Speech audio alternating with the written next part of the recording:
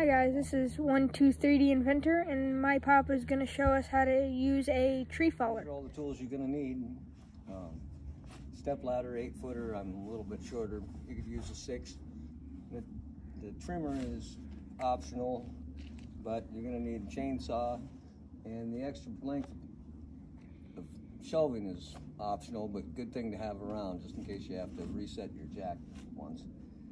And you need a drill with a bit in it for countersinking your hole, because you're going to want to do that because the spike can be really hard to get out afterwards if you don't. And sledgehammer is optional to have around. I usually use the framing hammer to drive the spike, and I keep the crowbar around for pulling the spike out afterwards. Right now I'm going to cut down that spruce tree, and it's leaning back towards our house. Not really hard. Probably could fall it without using this, but for demonstration purposes I'm going to go ahead and use it on that.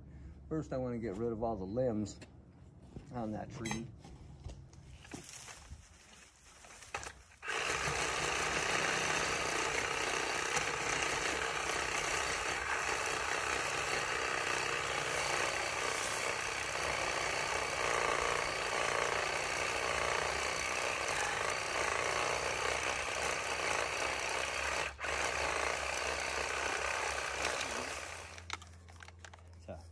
Set the jack up, and the jack needs to be set up directly across from where we want the tree to fall, which is straight that way.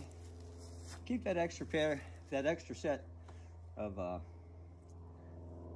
channel around, because you never know if the ground's soft and you have to jack it too much, then you might want to put that in as a brace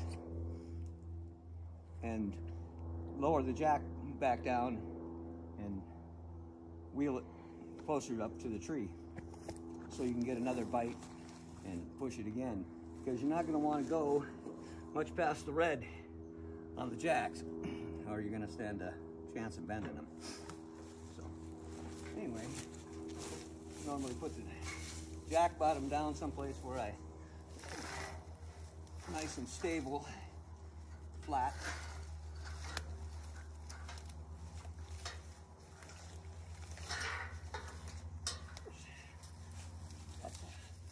Then I'm going to want to drive a spike into the top bracket. Normally on a spruce, I don't need to put in a counter bit.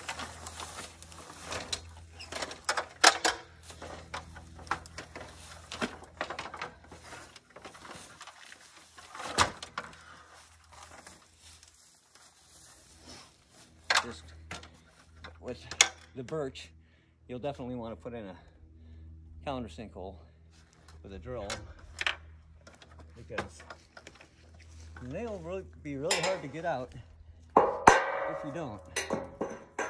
When you drive in your spike, you want to go up at a slight angle so that as the tree gets back, it doesn't want to push it out.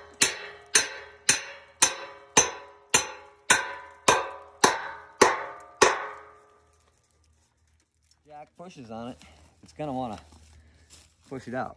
Now, you want to get a little bit of tension on your jack. Make sure that you're nice and solid.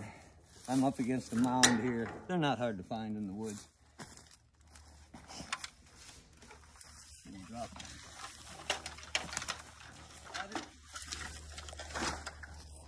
Okay, I'll put a little bit more tension on this, just to where it gets to pushing it. All right, and the direction we want it to go in, just the same as you would normally do, notching it, falling a tree. Everything else is pretty much the same way you would fall a tree, except that, as you angle cut it, you'll jack it to shift the weight in the direction you want it to go.